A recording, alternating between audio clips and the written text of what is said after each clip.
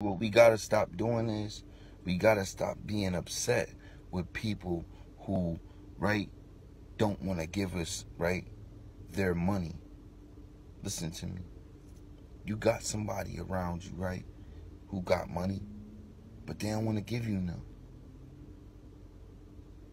Or when you go around, you expect that they should give you some money or they should buy you stuff.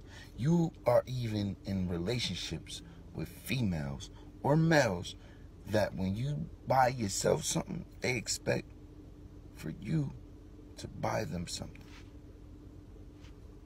That's wrong. That is backwards. Now, I don't mind, or I wouldn't mind looking out, when this thing right here in my gut right here tells me it's a good time. But I need you to know,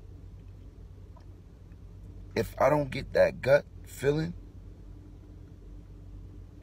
if I don't walk in the door, let me say it like this.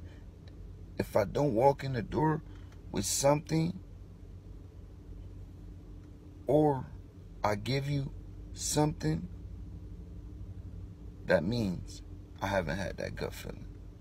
All right, don't take it personal. If I walk in with myself something and you don't have nothing, that just means I haven't got that gut feeling. It doesn't mean I won't have that gut feeling. That day, I just didn't get it. All right? So don't take it personal when somebody isn't doing for you what you expect them to do. You can also look at it like this.